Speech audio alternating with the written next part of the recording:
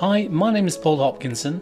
Now today I'm going to show you how to paint a very detailed bird's eye and a very strong looking beak. Now subscribe and hit the bell to get notified whenever I post a brand new video here on YouTube. Now when you subscribe to my channel you're going to learn more about watercolour tips, techniques, materials and many other watercolour ideas using my 40 plus years of experience. So stay tuned, let's go.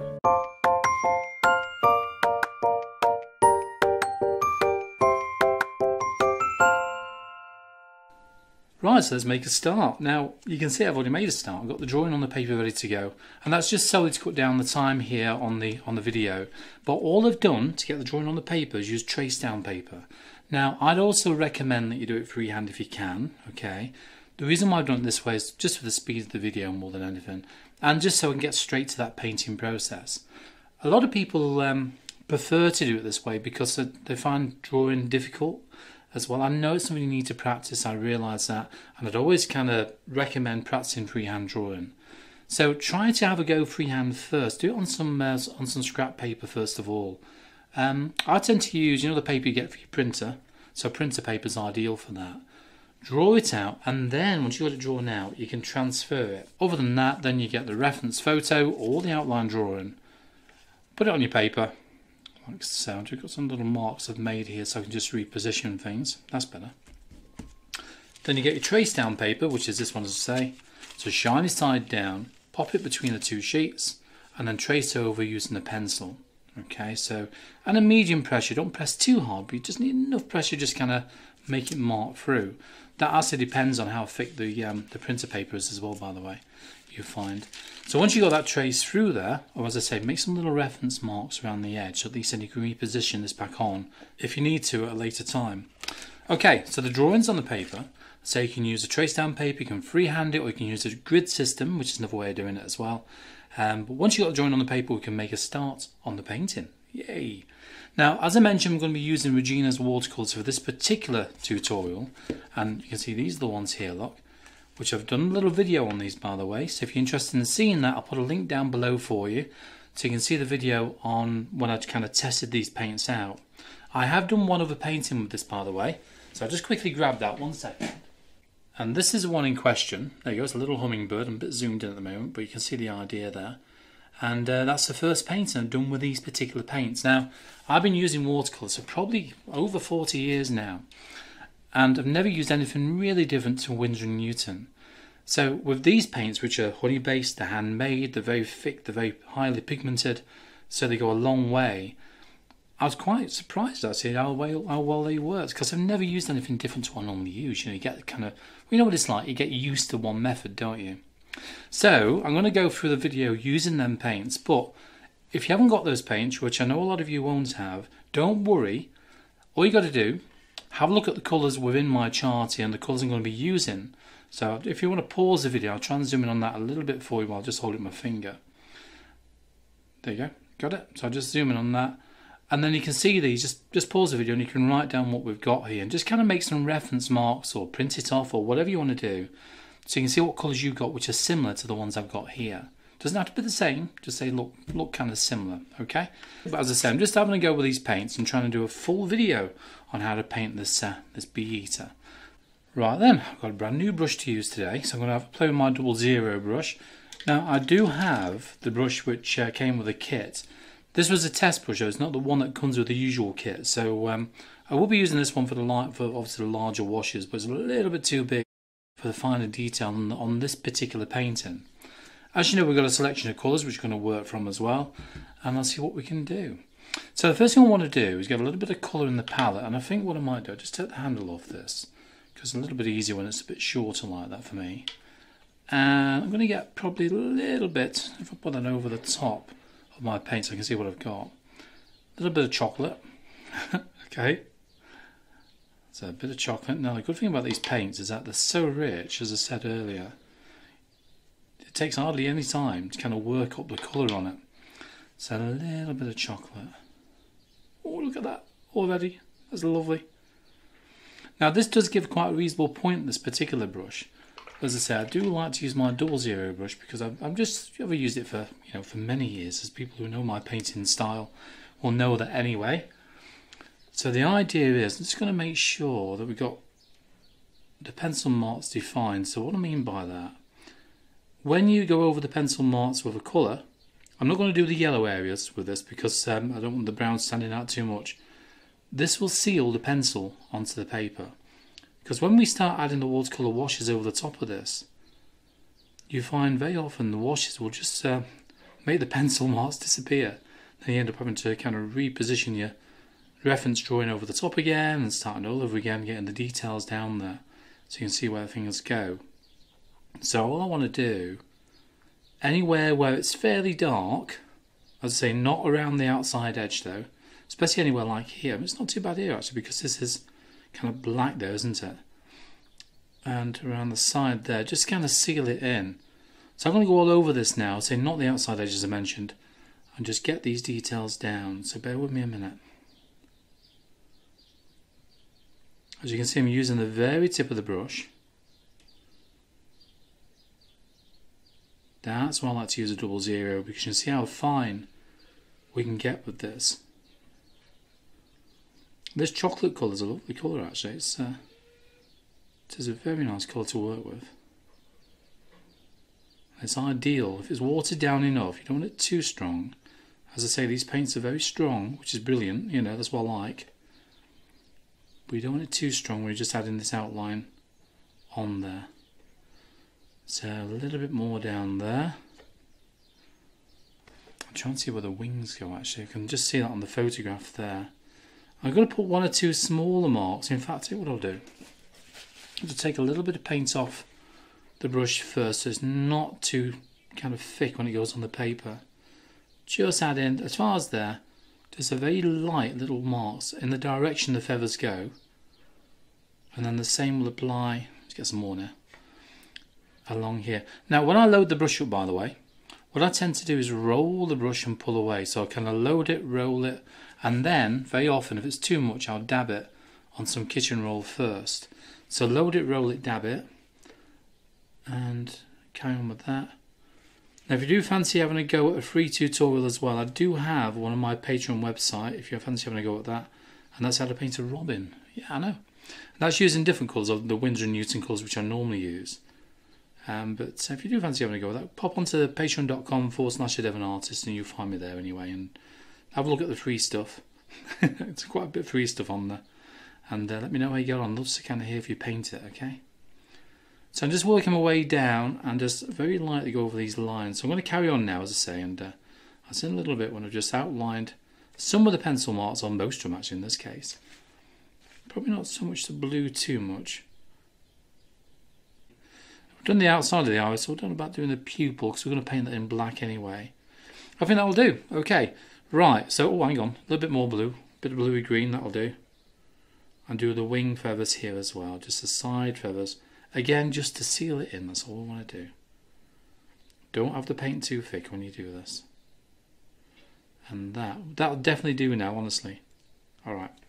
Okay, so I'll give the chance to dry, which will take literally seconds here. Change the battery in the camera and I'll be back to you very shortly.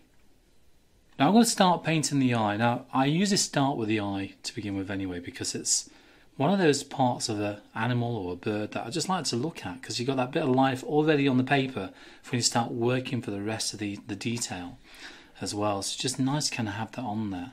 So I'm going to go for the poppy red at the moment. So this is poppy. And it's not the colour that I want just yet, but what you can get, if you get some test sheets of paper, now these are just scrap pieces of watercolour paper I normally use. Okay, and you can just give it a try. And what I tend to do, you can't see the tablet from here, but I'll offer that up to the picture and compare the colour. And that's a little bit too red for me. So if I just wash the brush out, always wash the brush out in between colours, otherwise you end up tainting the other colour with another colour.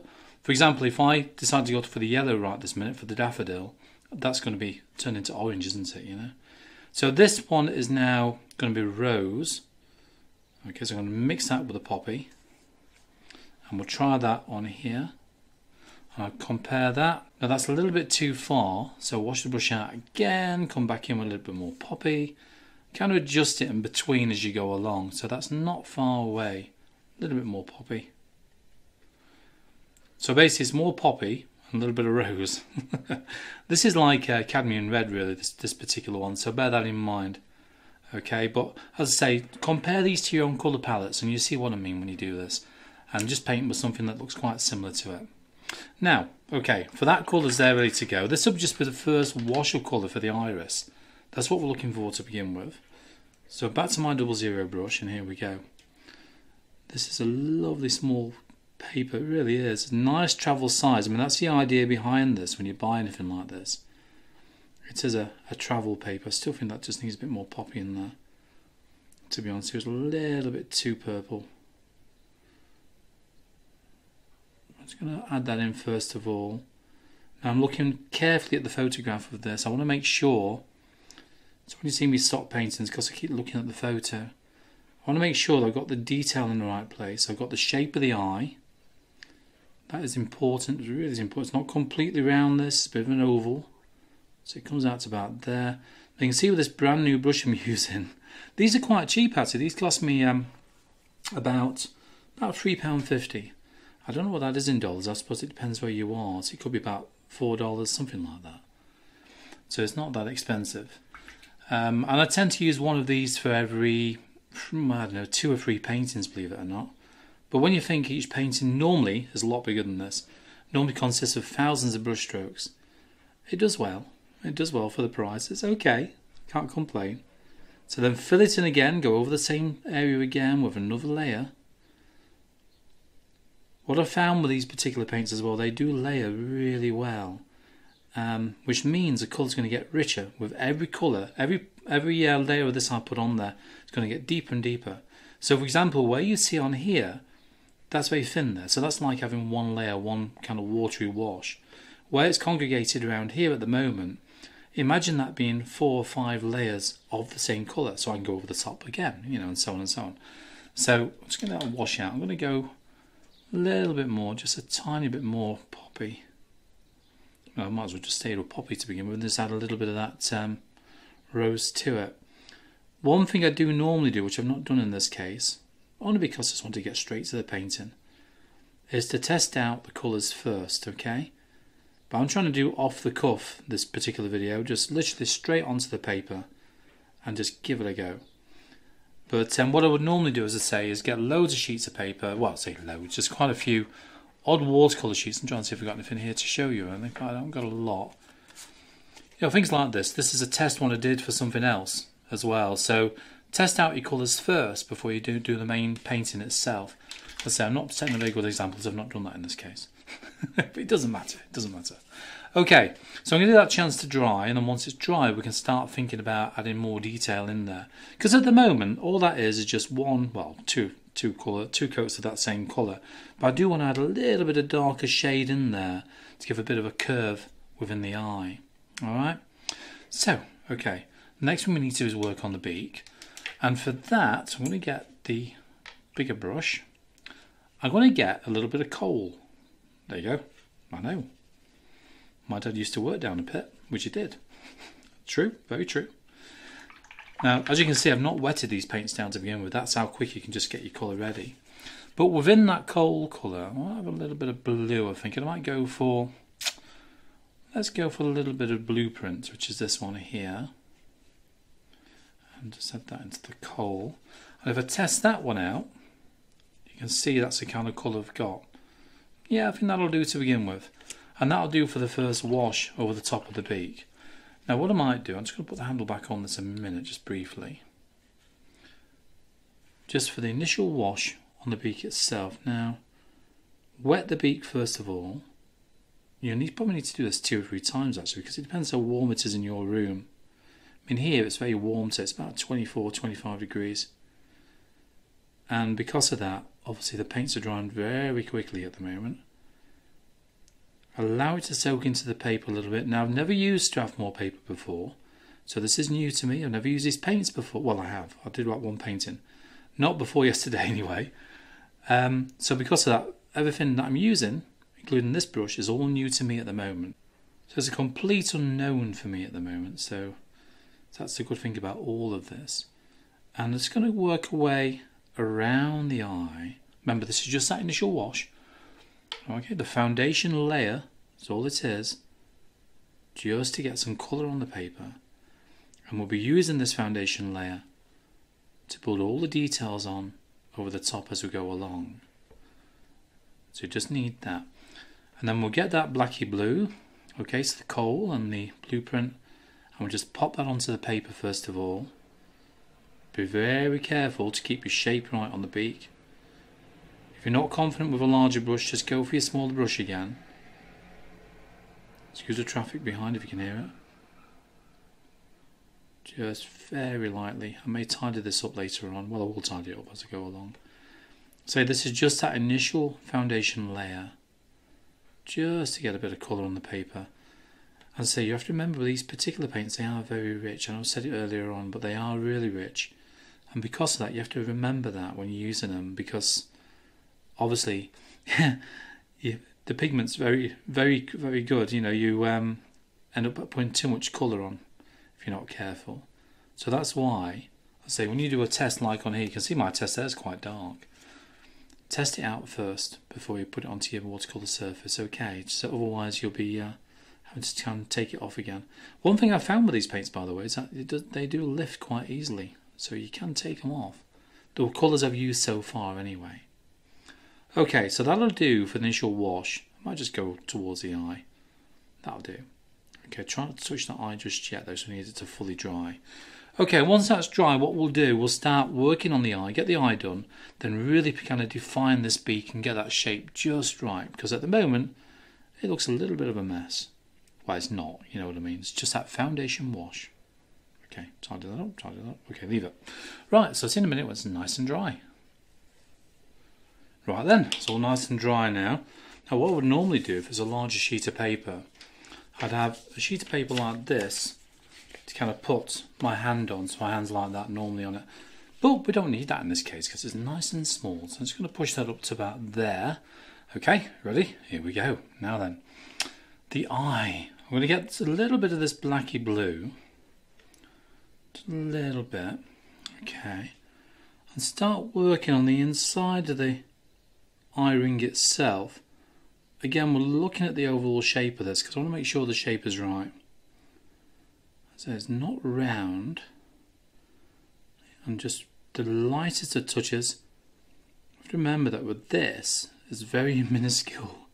So you can print this off as big as you want to go, okay? So I'm going to provide the outline drawing a little bit bigger for you to use. So you're more than welcome to paint it bigger than this. This is a challenge for me to paint, obviously, a head of a bird to this size. But that's okay, I like a good challenge. Which is also why I'm using different paints. So again, over the same lines once again to act that, say a little bit darker in tone, which is what we're trying to do. So you're gradually building up the darkness as you go along. Traditionally with watercolours you go from light to dark. So you start off with the lightest of shades and then go very dark. Some people do light, then dark, then the mid-tones. Okay, so you can do it that way around if you want to. I normally go from light to dark and kind of build up a little bit, but as you can see with the eye, there's no need for that. Okay, so that's the first one, and then what I want to do is very lightly just dampen down the red on the iris, and then just touch that black towards it. If it doesn't move, we can add a little bit more black in there as well, so just get a little bit more actually. I don't want to completely fill in that red with some dark. If it goes in there, we can lift it back out again. There you go. Just kind of soften it down, and they've got the same thing as well for the top of the eye. Now it's quite dark. Where this highlight is, you can just see the highlight here, lot.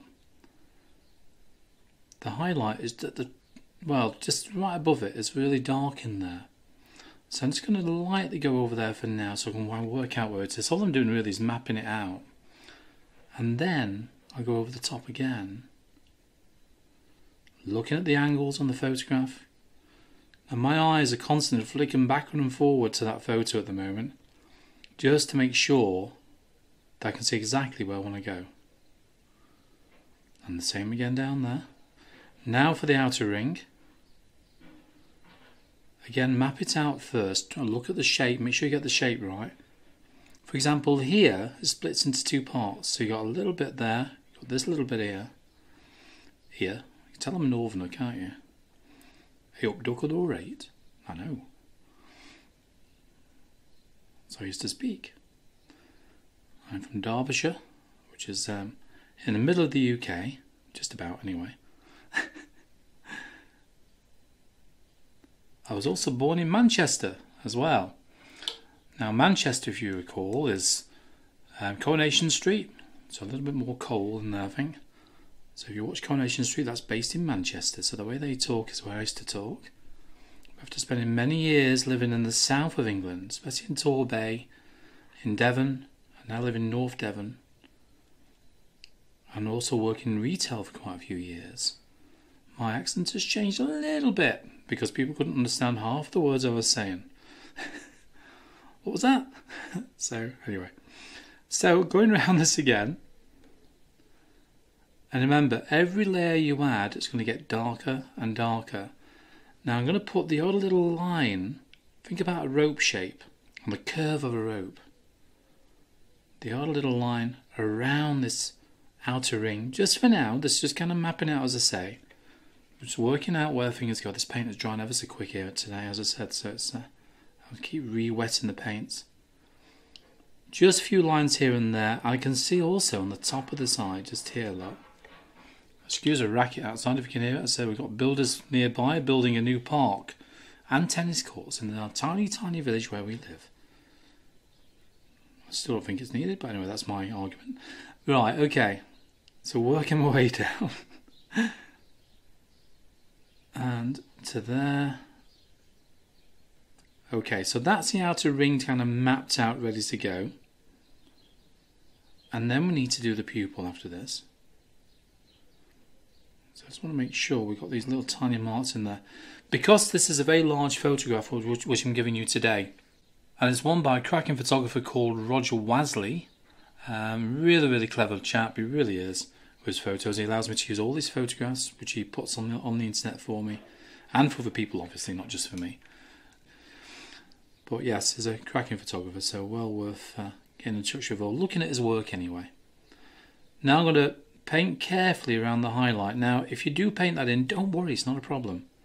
All we need to do is add a little spot of kind of watercolour white or white gouache in there instead. Anything that's opaque. And the watercolour white which I've got here, which I'll show you in a bit, we haven't got one with this kit, but I do use it, and I will probably use it within this painting anyway, is an opaque watercolour white. So I suggest if you do look for watercolour white as well, opaque I prefer because it does cover, and white gouache also covers quite well. So just painting in the pupil, making sure you reserve that little white of the paper for the highlight. So there we are, we've nearly got an eye already, look. Hey! Just want that little bit of life in there, as I say, that's all we're after. Very lightly graze over the, just inside there, that's better. Okay, now then, we're going to start working on the detail on this as well. So, looking underneath the eye, there's a thicker band of dark underneath there. So my paint is drying ever so quick. So thicker band of dark just there. And to there. Now with all watercolours, even Regina's watercolours here, they will dry a little bit lighter. How much lighter depends on how much pigment you got within the paint. So you find they will dry lighter. So allowing for that as well if you want to. And I think the tip really is from me, as I tell all my patrons on Patreon. I know, advert again, but it's true. Got a lot of people on Patreon now, especially from America as well. Is that the best way you can do this is just, you know, allow it to be light to begin with and gradually build up the layers as you go along. So you can see what I'm doing here. I'm looking at the direction that these lines go in. I tend to akin it to a clock face. And what I mean by that is that at the moment, for example, these lines here, look, they're going towards about between 2 and 3 o'clock. Then 3 o'clock. Then down towards 4 o'clock. See what I mean? In that general direction. Or you can do it the other way around, you know, 7 o'clock, 8 o'clock, 10 o'clock. But if you do it that way around, it kind of keeps you on form, kind of keeps you, you know, in tune where things go. But also what I'll tend to do as well, which I've not done it yet, but I probably will do later on, is put some reference marks in. So every now and then I put a few little marks here and there with that appropriate colour before I start adding all this colour in. Because then, when you get carried away with the detail, and there's a lot of detail, you don't lose your way. You don't end up painting the lines in the wrong direction. Believe me, I've done it. And then you think, oh no, it's all facing the wrong way. And there's these lines and the washes underneath which will help create that shape, the overall shape of the painting as well, of the animal, the bird, whatever it might be. The direction of the feathers or the fur will help determine the overall shape of the painting itself. Now this is the second layer of the same colour. As you can see, it's getting darker all the time. Think about overlapping the lines as you go along. You can see this gradually building up as we go along. This would just be the first or second layer, just as we gradually add these lines in. We don't want to just fill it in, because we need some of the light to show through from the paper. And then over the top of the eye, and then down the side. Okay, I'm going to just give that chance to dry just for a minute or two, and then I'll be back with you straight after. Right, so back to it. It started to dry a little bit now. Just give it a chance. Well, it doesn't take long as in this heat at the moment, which is good really, so it's quite handy. But also it can be a bit of a hindrance because you haven't got much time to work on it. You see how quick it's dried within my palette here. So I'm going to get some more of the coal colour. As you can see, as I said, you don't need much of it to kind of just work it up quite quickly. And a little bit more of the blueprint. Oh, look at that, lovely. I think I need a bit more coal actually. I don't want it too blue. Was that not a Madonna song? I think it was, wasn't it? Oh no, that's True Blue. Sorry. I'll shut up now. Carry on, Paul. Get painting. So, here we go. Again, we're going to go over the same area again, just to show you what I'm working on. And you've got to try and see where it's darker on the photo as well. I can just see here, around this area here, you can see how it kind of sweeps up towards 2 o'clock. That direction there. It's darker there and gradually gets lighter around the side. A little bit more. So load your brush up, barely touching the paper, looking at the angle that the lines are going to go. Say this is different paper to me. I've never used this paper, and papers do perform in different ways. You find that with all the papers when you test them out. Very often the colours will lay differently. The sizing within the paper, which stops it acting like a blotting paper, tends to vary as well within different manufacturers. So that's something worth noting. In fact, some of the more kind of expensive papers, or mid-range upwards papers, very often the sizing or the sedative, which stops it acting like a blotting paper, as I say, is added within the pulp. So before it's actually flattened into paper, or gone through cold rollers in this case. So you find that, whereas some of the cheaper brands tend to have the sizing kind of added as a coating on the top of the paper. So well worth noting. And obviously when you stretch paper as well, I was talking about stretching paper before. If you do stretch paper, you don't need stretches with it being on a block pad. Then you find that if you stretch paper, if you wet it too much and start working on it too much when trying to dry it, you can kind of ruin the sizing on the paper if you're not careful. So you have to do it very carefully. Unless it's got the sizing added when it was a pulp stage, so it's part of the paper. Now you can gradually see this building up, because what I'm doing, looking at the photograph again, I'm just making sure that these lines overlap, and I can see it's darker down here now, so I'm going to go darker. Do it all in lines, don't just fill it in, because you want to show these lines in between. Keep reloading that brush. Doesn't matter which brush you use, as long as it's got a decent tip on it. As I said, I could probably use the one that Regina's supplied with this one. But when you're confident with a particular brush, and I'm using different paints, different paper, I just want to use my brush for this area anyway, for the detail work. Right, okay, so I just had somebody at the door, so I had to kind of leave this alone, which means it's all started to dry now. So I've got to recharge everything, reload, a little bit more blueprint. A little bit goes a long way. That's what I like about that. Okay, continue. Here we go. Now, as I say, you need this foundation layer underneath, because if you don't put that on, you find the paint won't take to the paper properly. It's kind of breaking away and leaving gaps in between too much. Kind of prepares the paper ready when you have this detail over the top. I'm puffing and panting a bit. I've only legged it up and down the stairs, you know. I don't know. 50-year-old man. Terrible. Now it's darker here. Again, I don't want to fill it in. It goes towards about 2 o'clock. The direction of the lines. Now you can see the shape forming. See what I mean? So this is, when you look at the photograph, you can see that on there. How dark that is. I just want to bring a few more over the top now. Okay, that'll do for now. Because what I want to do is start filling in the other side of the eye before we work on the beak. Again, leave the gaps so where the main outer part of the eye goes, the eyelid, just around the side there. Put a few little more specks in there as well.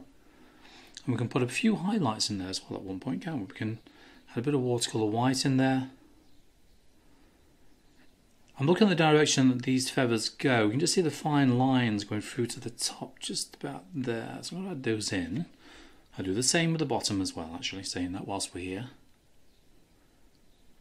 Just a few down there. Now when you position your palette, you can see I've got my palette to the left hand side of me, and that's obviously because I'm left-handed.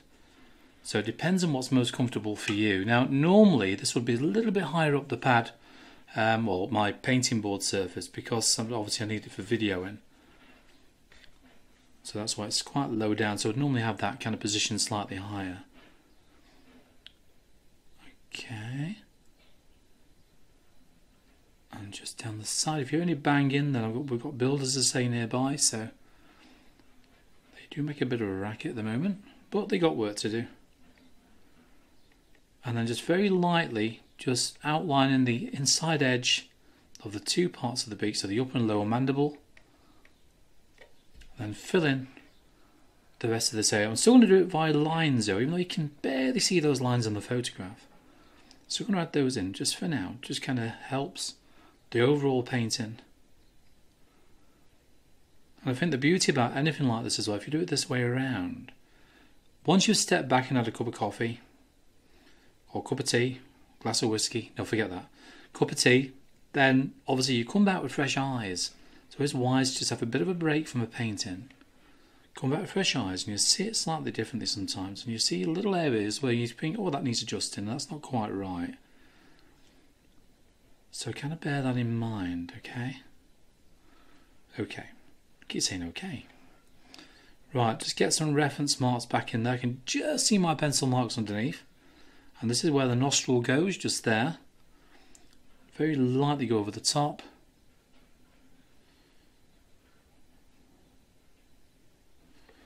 And I think we're about there. So the next thing I want to work on, before we put any more layers on that, if we do decide to, is obviously get some layers on the beak. Now, as for the beak, what we've got to think about is the colours to begin with. Remember, we've got the basic foundation wash on. So if we do one part of the beak at a time, okay, so do the upper mandible first. Stick with the same kind of colour we've already got down here, which is the, if you remember, the coal and the blueprint. But I'll tell you what I might do. I might put a little bit more blueprint in there, just to begin with. Remember, we can go darker as we go along. Let's just work on the first layer first. Now, I want to very lightly just define the very edge of this beak now, just using the very tip of the brush. Now, this has got quite a slight curve to it, so I'm just going to make sure we got a bit of a curve just about appearing. And it gets lighter towards the tip, so I'm going to put a little bit of paint there initially. We'll soften that down as we go through the process. And the same with the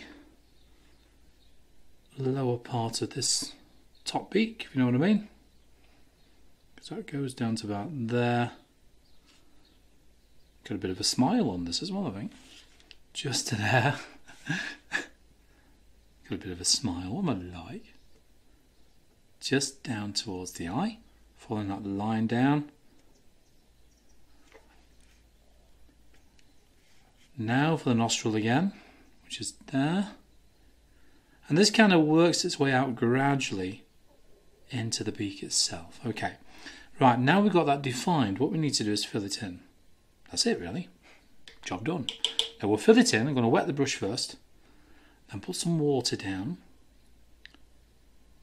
So dampen the paper.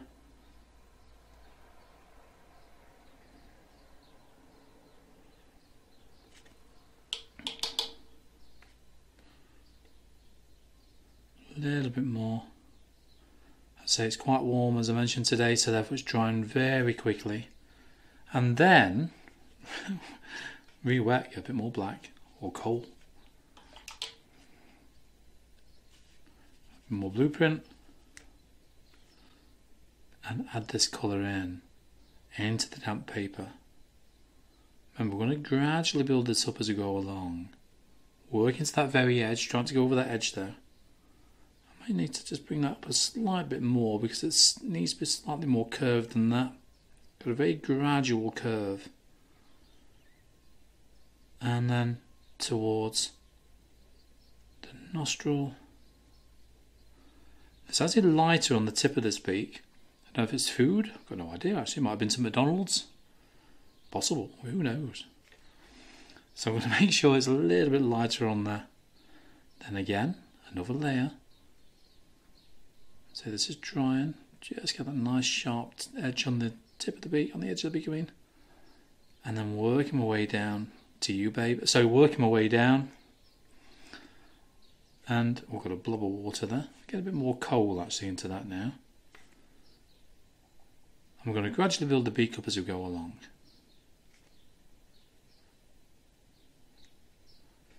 A little bit more in there. I'm trying to get darker. Just towards there. And the beauty about all of this is that you can lightly blend it, you can lift paint off as well if it's too much. Add some little marks in there, scumble, in other words just using the side of the brush a little bit, so not the very tip, see what I mean? So you can scumble it in there. Sometimes a shaky hand helps as well. And some of you will say, Paul, I've got a shaky hand anyway. Well, I know. But so have I sometimes, believe it or not. I may be a fine artist, but I've also got I've never got a steady hand, not really steady hand. That's why all my paintings, my hand is supported on the paper. Remember years ago I used to do a lot of kind of oil painting. I used to have to use a mal stick, I don't know if you know those, a piece of wood with a bit of chamois leather on the end. Wash that brush out before we went to another colour pool. And they used to really help, kind of support your hand. You know, you don't need that obviously when you're working on a table like this, but sometimes a little pad underneath your hand as well might help. Just give it that extra support. If you find it difficult to kind of get the details down, don't grip the brush like you know, like you don't want to let it go. So don't really grip it tight. Just gradually hold it nice and loose-ish. You can see how I've got mine in my hand here and how far down, just above the ferrule actually I'm kind of holding this at the moment. I don't really take much notice of that, but some people hold it that far back and it gives you a bit more of a freedom within the brush strokes. But I like the tight work, as you know, when I'm working on anything like this. I like to keep it nice and tight and fine. A few little marks at the front. Okay, that'll do for now for the top part of the beak, or the, shall we call it again, the upper mandible. Okay, so that'll do for that for now, and then we're going to do the same thing on the bottom part, and for that I'm going to go to a little bit of music. Okay, and then we can fine tune anything that needs kind of lightening or darkening within the beak itself.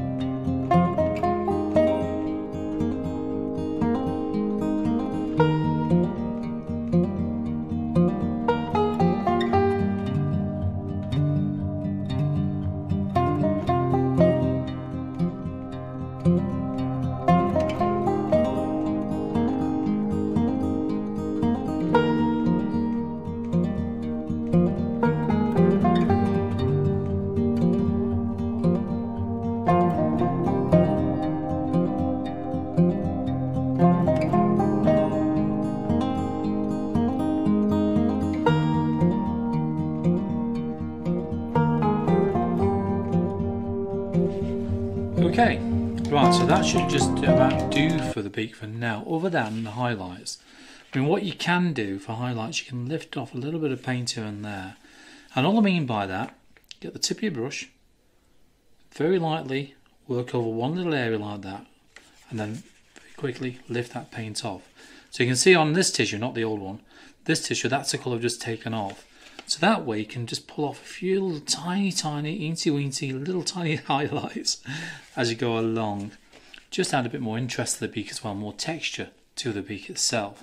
So you can do that, or if you want to, we can have a little bit of watercolour white, which I'm going to do very shortly, just to kind of give it that kind of extra, little extra zing really. Right, a little bit more there.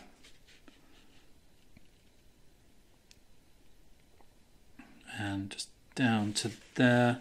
The good thing about Regina's colours as well is that they do lift quite well. I think I mentioned it earlier on, but they do lift off fairly well compared to some colours which tend to stain the paper.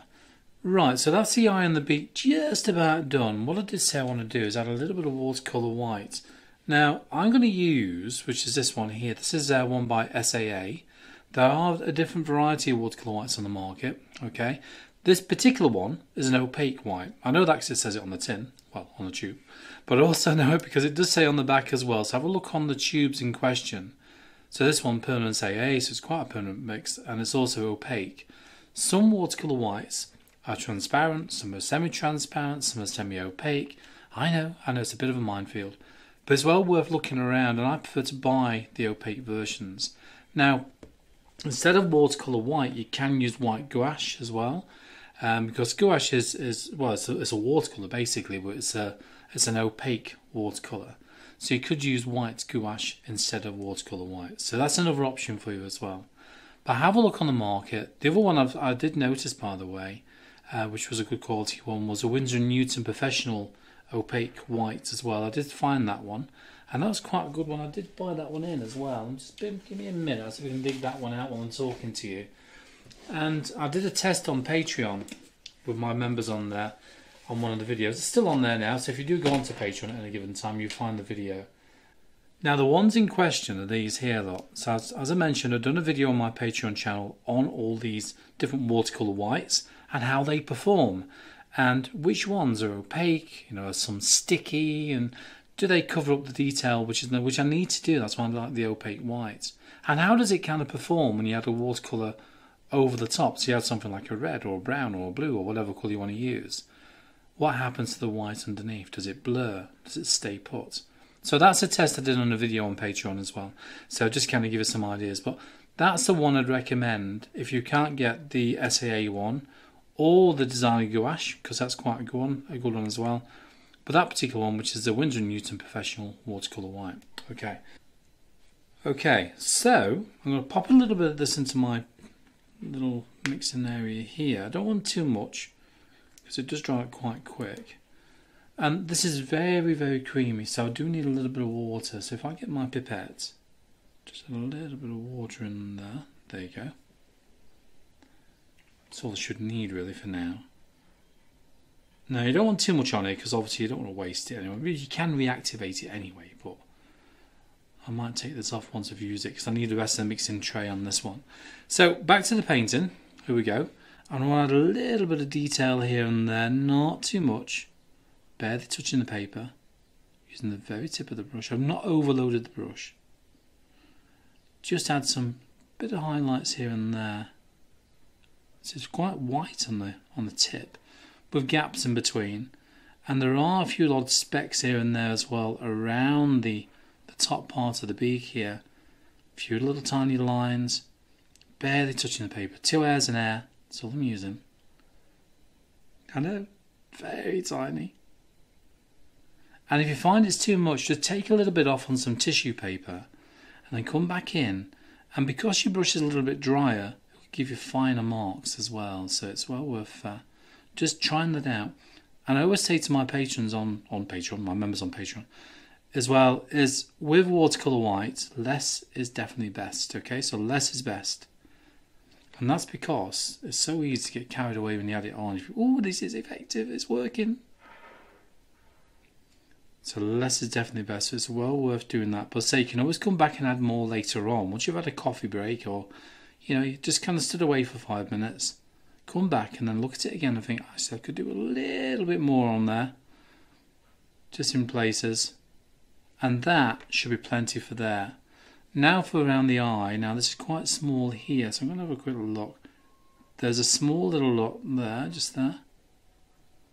Tiny, tiny little dots.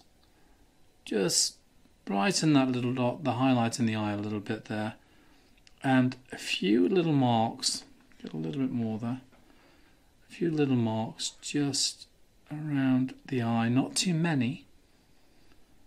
I don't want it too bright. I don't want it to look like a big halo around the eyes. Just a few. And that should just about do. Okay.